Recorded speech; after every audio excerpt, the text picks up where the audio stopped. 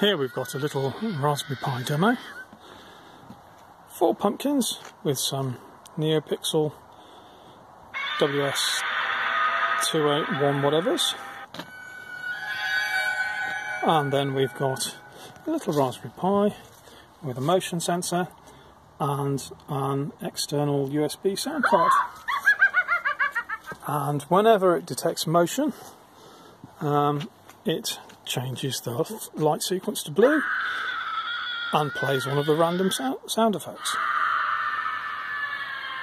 If I stay still for long enough, maybe it will go back. There we go. And there's the standard sequence. So hopefully, as the children come up to the door, they will get a little, not too much, a little bit of a scare. Happy Halloween.